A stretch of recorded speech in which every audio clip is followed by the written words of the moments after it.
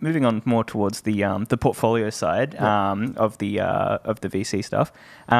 So we've seen different kind of rules that work and don't work, and we've seen like Andreessen and Y Combinator Partners and all that stuff kind of say different things like don't invest in married co-founders, do invest in married co-founders, don't invest in solo founders, do invest in, so like there's all sorts of different rules. Do you have any specific, like, have you ever invested in a solo founder? Do you have any specific kind of rules that you stick to with your portfolio? Because you and your wife obviously, and I think Jody founded Tractor, right? Yep. So that's an interesting dynamic in itself.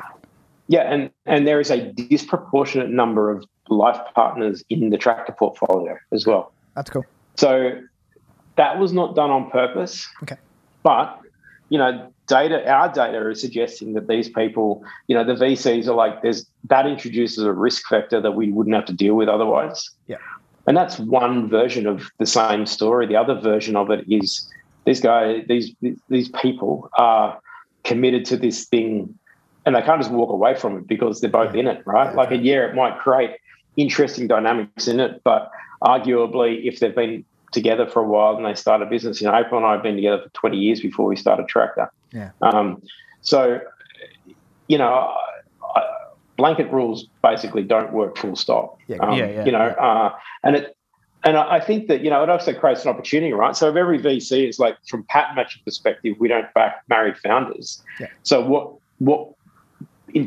by default, you're going to have these bunch of businesses, which could be amazing, 100%. but they didn't even get past the first gate. So I'm looking at them going, righto, Nath from Clamo, you want to come and, you need a certain type of shape of capital and help to accelerate your business. I don't have that rule. So how can we help?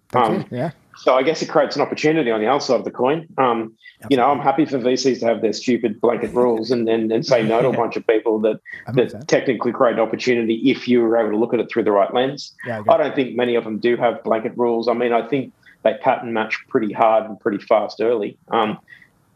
But anyone who's curious enough, I mean, when it comes to VC, it really does come down to the person you're talking to at that firm, at a partner or an analyst. Yeah. Kind of leaning into what you do, it's very hard to get someone to care about something that they just don't have any interest in, right? So it's, you're like, if you're pitching B2C technology about something to someone who just doesn't identify with that, like it's likely they're pattern matching and wipe it away straight away. Yeah, I agree.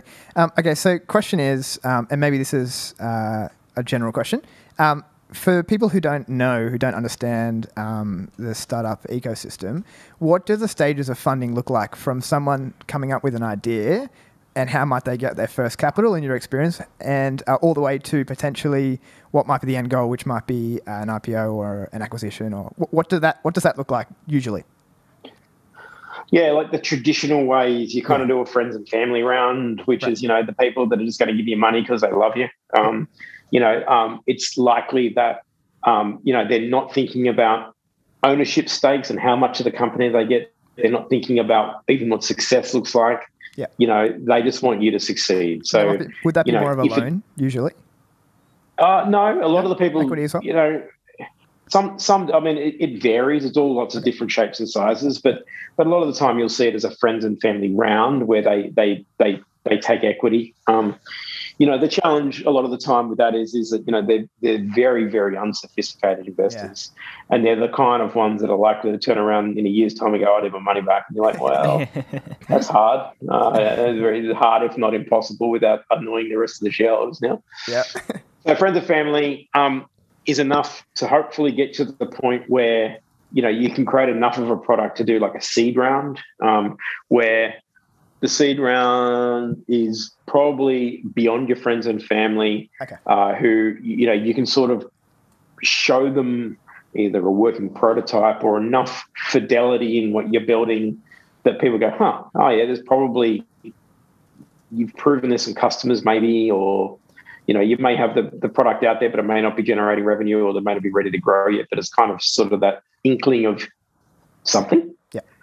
And then they sort of go through these, and there's like pre-seed, post-seed, pre-series A. And it's like, what the hell does that mean? And it's all very confusing. And ultimately it ends up, the signaling, like what you call something, Yeah. is kind of indicates the type of people you're going to take money off. Okay. And those type of people have generally specific criteria they look for the companies they're backing. So a seed investor is not necessarily looking for revenue that's tracking up into the right at a rapid clip. They're looking for, is it a big market?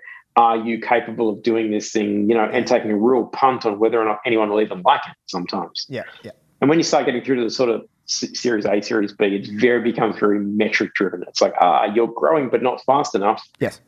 That becomes a real problem. I've got this saying that it's like, if you're going to raise money, especially like beyond friends and family, especially sort of post-seed, you're going to raise money post-seed. It's like you either need an amazing story and amazing numbers, or an amazing story and no numbers. People will back. Yeah, right. They're like, that seems amazing. Shut up and take my money. Yeah. And the minute you've got some numbers, they're like, those numbers aren't right. And you're like, well, what's right? And like, I don't even know what right is, but that's not it. And it's really hard to raise money after that. Yeah, wow. Crazy. And then is the end goal some sort of acquisition or an IPO? Yeah. I mean, a lot of companies get, rolled up into other things. And it could be, there's kind of two different types of acquisitions. There's the shit one and the good one. The one where things aren't going particularly well. Yeah. It's really hard to raise money because all your charts have flattened out, or they're not growing like you said they were, or the market conditions have changed or something. Yeah. And you've built something that's great, but for some reason it's not growing like it used to. And when a competitor or adjacents come along and go, look, we'll take you. Your IP is okay. Your team's great. We're not really adding anything to our top or bottom line here, but we'll take it. And that's kind of like called an acqui-hire, where it's like we'll gobble up the team. And, you've got 10 devs. I can't hire 10 devs to save my life today, so I'll just buy you and plop them over there. Yeah. And then there's the acquisition that happens because you're going really well, where you're actually a threat to someone else. And that's, if we wait too much longer, this thing is going to be impossible to buy it, or they're going to buy us, and we better do something about it. And that's an interesting one, especially if you've got VC money inside you, because they're going to want you to keep pushing, right? And the balance between, is this number they're going to acquire us for, which hopefully will be big because you're good, enough of a return, or because they want to do that, should we just push through and keep going? Yeah. And then an IPO, like there's not very many companies that actually end up IPOing really in the scheme of things.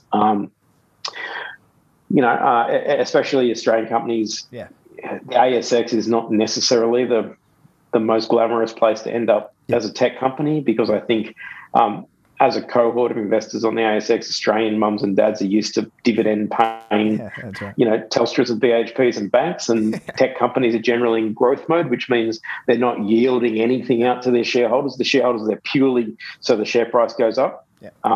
Therefore, if you stick it in your pension fund, it's like, that's great, but I need to pay my bills. Where's my dividends? There's a shape of investor that likes to buy this stuff. Yeah, it's definitely not the same mentality as the Nasdaq when the tech people are looking for a specific tech portfolio. That's right. We've seen. So.